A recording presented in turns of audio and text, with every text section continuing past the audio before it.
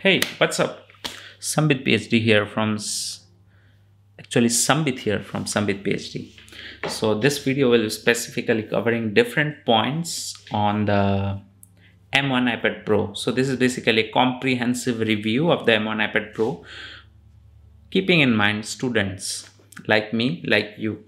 Start with the favorite feature that I love the most, the camera. So I won't talk about the megapixel quality, blah, blah, blah. This will basically about the center stage, which is the brilliant feature they have given now. So basically what happens is it is like a 120-degree wide camera. So it has a very large field of view. So lot of things. Now you see this camera is cropping because I am captured like this and there's not that much background. But if you have a very high field of view, which is like 120-degree in this case, then it captures too much details around you. So what happens is, because of that, when you move around, you'll be seeing now in the screen, then iPad Pro can, it seems like the machine learning algorithm is tracking your face. So it seems like the camera is following you, just like you do in a DSLR or a motorized camera. Camera is following your face, camera is following you. It also works for multiple persons, even though I tried it at home with one. So you can see it works for 2, 3, any number of persons. Always the camera will try to bring you to the center of the screen by using this wide angle adjustment, by cropping or zooming out, zooming in, or moving up, down, left, right, which seems like it's panning, but basically it's the machine learning and the wide angle together, they play this magic. This works with FaceTime and also with Zoom. Recently they also support Zoom for this, so this is very nice. And you know, like, the M1 chip makes everything very fast. Now in the camera, there are different other features like augmented reality, where you can scan your surroundings and maybe design your room. Or you can use the free Clips app, where you can see like how it is mapping the 3D mapping of the surrounding. But there are other advantages, like in IKEA, you can use that to place sofa in somewhere in your room. And suppose you are buying a house, you can see how the furniture looks by using augmented reality, by using this, because it has the LiDAR scanner that you have in the iPhone also. So it has the LiDAR scanner and it can do all these AR things. Apart from that, you can superimpose in augmented reality in a 3D space different emojis, pictures, text. And the cool thing that I love about it is the transcription, which you can see now, of the audio while you speak. So it's recording. Will be very useful. See how I'm saying. How's the live transcription? Is it good? I think Siri is giving a very good transcription. Do you get something? Let me make the camera straight. Okay, now it will be better to read. Yeah. So let's see if you can see what the Siri is reading. Do you think this video deserves good number of likes and subscribers? So you can use this really nicely if you want to make a recording with the live transcription. It's a bit delayed, I see.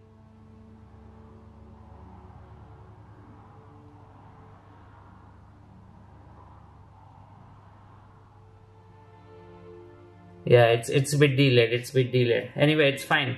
I like it, even though there's no speech to text transcription which is accurate, but this is pretty good enough because I am also working, my research is on speech transcription. So yeah, I am satisfied with it. Making short clips for Instagram and Twitter later in the future using this feature. Well, the touch experience with the 120Hz display is simply sublime. Nothing to say. I can compare it with my 90Hz OnePlus 7T. So I just feel the speed. I cannot describe it. And there are different gestures and you can do with your hand or maybe with Apple Pencil. You can see a short demo now.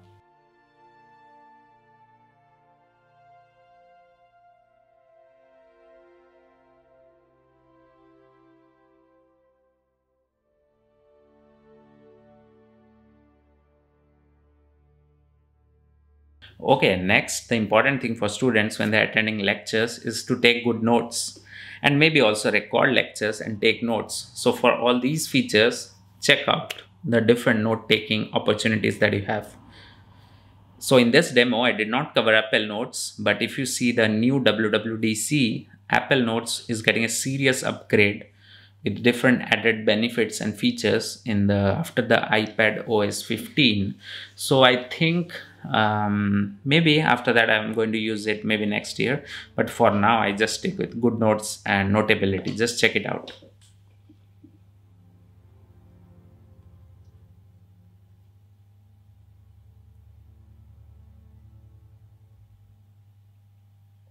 By the way, these are paid apps. I think they are around 9 or 10 euros. You pay for Notability and Good Notes.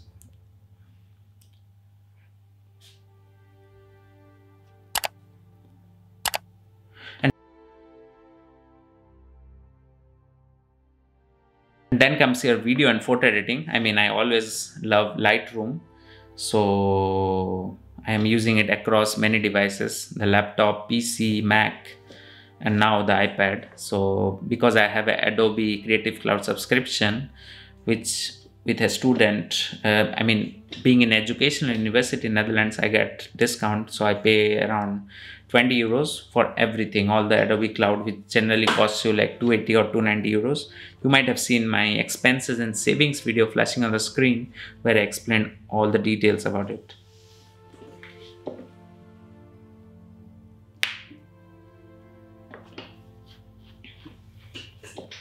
So yeah, apart from photo editing, I am very new to LumaFusion. So I bought a LumaFusion subscription, which was something like 32 euros. And the reason I bought it, I wanted to try this touch-based editing. I've seen many videos and people praise it a lot, like the touch-based editing is the future and it will make editing, video editing very, very fast, which I want to try it out.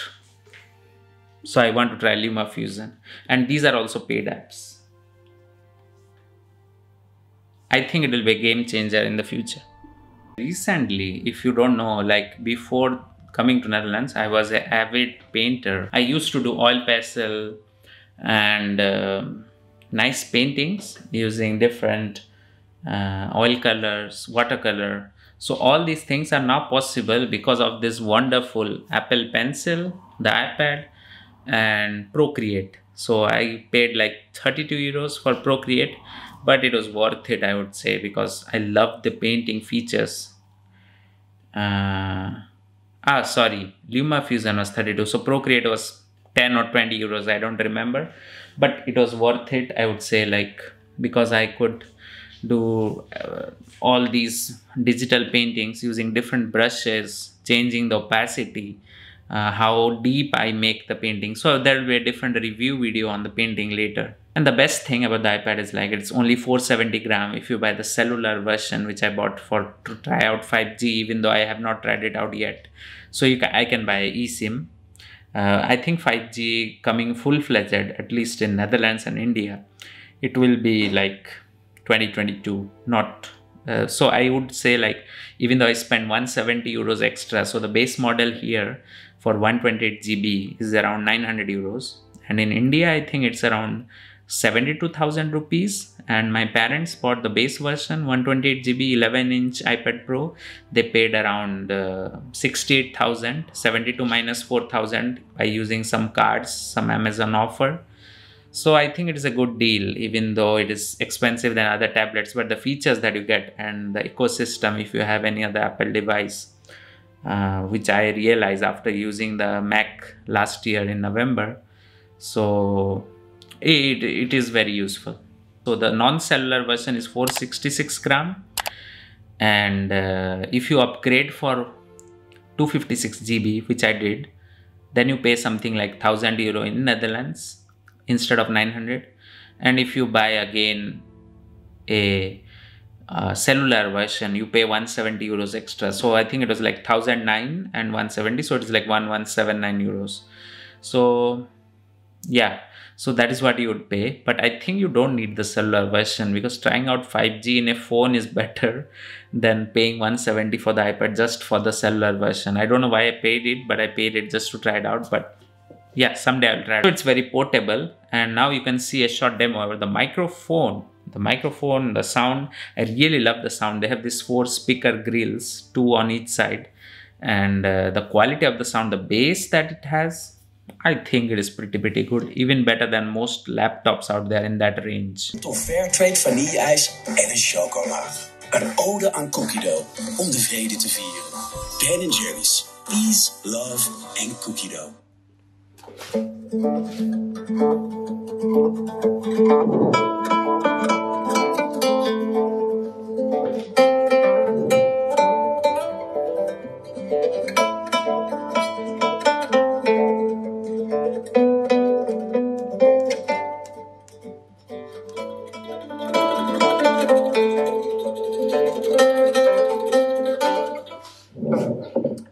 Regarding the video, someone asked me a question, I think before I made this review, that how is the screen, because it still uses the LCD screen instead of LED, which is the 12.9 inches using. I'm using the 11 inch.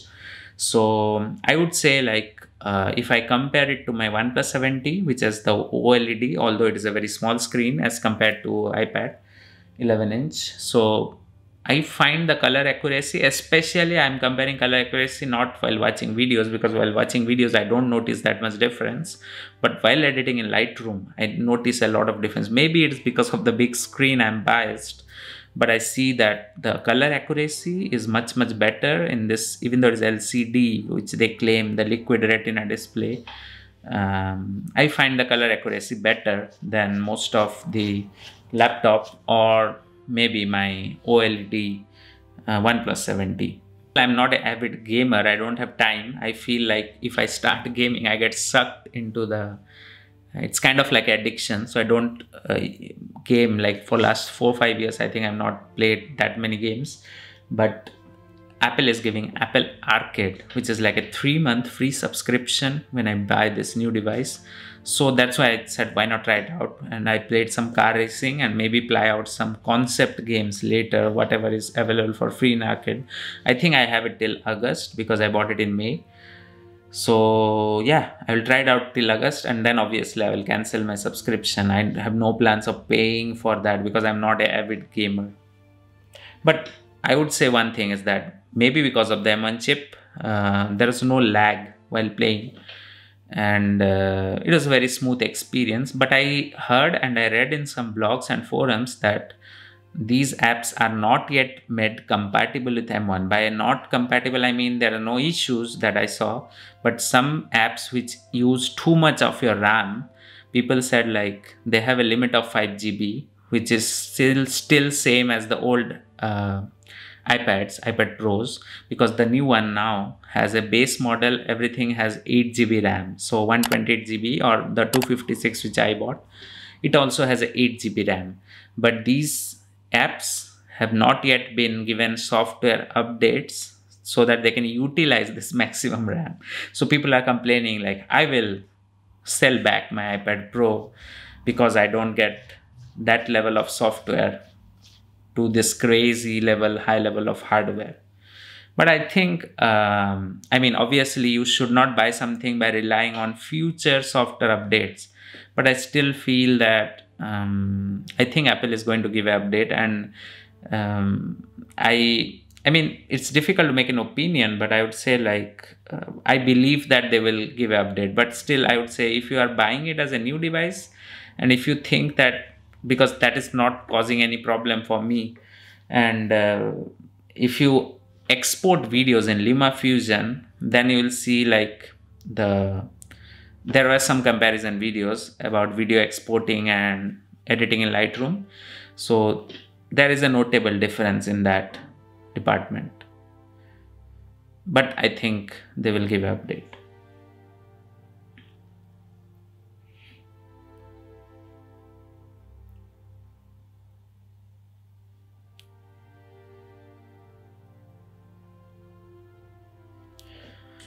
Okay, now let's take you to a tour with this beautiful Apple accessories, where you have this beautiful keyboard from Logitech. I did not want to pay like 330 euros, which is a huge amount of money for the Magic Keyboard, which also doesn't give you a casing around the iPad, just like the Logitech And in Logitech you have so many modes and there are many other features. Just see the demo, how the Logitech keyboard is. I think it is pretty good. And the quality of the keyboard,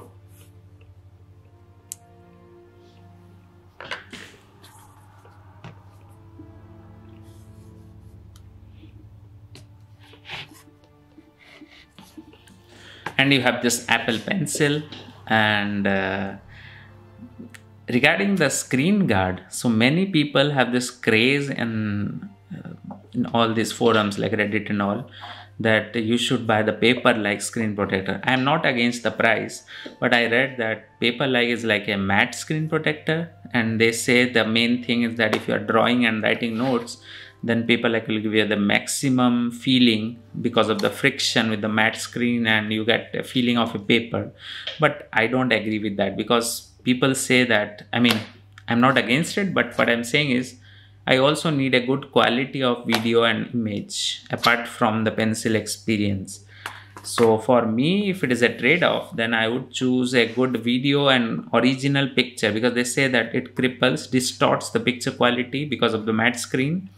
So I would go for a good picture. Even though Apple Pencil, you don't get that authentic paper feeling, because I did not find any problem. I just bought some random from Amazon, from random tempered glass screen protector, and that works really well with the Apple Pencil. No lag, nothing. And I don't think that Apple Pencil is gliding, which people are saying like it is slipping. So yeah, the experience is good. You might have already seen the demo, or you can see it. So I think you should not run after paper like if you want really a good quality video and image.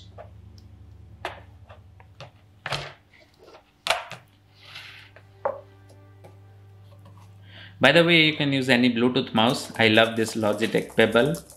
So maybe I can also leave a links to all these products in the description below so that you can try them out. And thankfully Apple has given a charger with a 20-watt charger. And battery wise, I think if you see like my use, I think it was not bad, but when I'm gaming, or I mean not as good as Mac Air, which you cannot expect also. I think it was hardly like 7-8 hours, and maybe stretch to 10 if you only browse and this, but I think on an average I saw like 7-8. Maybe I will try to post some screenshots depending on my usage. So I would say it's like in the middle range, not that good, not that bad. And by the way, you can buy a very basic version, maybe 128 GB or maybe 256 GB, because you pay only 100 euros extra. And then instead of buying that 1 TB or 2 TB and paying huge amount of money, buy a 1 TB SSD from Samsung, which you can see it is very cheap. Like I bought in Black Friday around 80 euros, but you can buy it around 100 euros, something like that. And it is a 1 TB SSD with a Thunderbolt. So you can connect this Thunderbolt, and now luckily the Apple iPad Pro has a Thunderbolt, not the Lightning, the old shitty Lightning. So you can connect it, and yeah, you can get access to this high speed, and you can edit your videos, read files, copy files. It's very nice. I think you might already know about this mirroring, which is a very nice feature where you can use your iPad Pro as an external screen. So you can basically have wirelessly two screens. Suppose I have my M1 MacBook Pro and the iPad Air, then I can use both of them side by side wirelessly. So there's this very nice feature that you can wirelessly use your Mac to extend the screen in Mac on the iPad wirelessly. So just select here, go to, let me go again, okay, just select on the top, go to screen mirroring, then select display preferences, and then go to screen mirroring.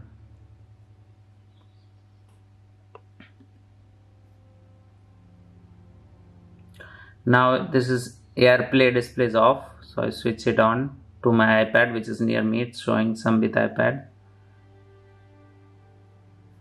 Okay, Now you immediately see the screen. Now let's drag something and work two screens at the same time. This is so nice.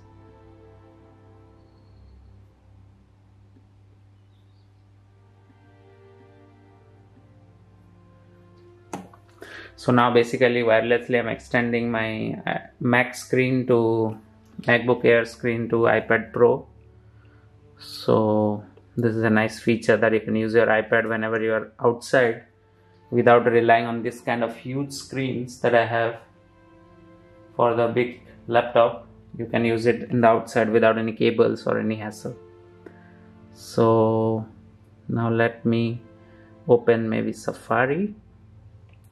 Safari is much faster as compared to Chrome. Then drag it. It's halfway through.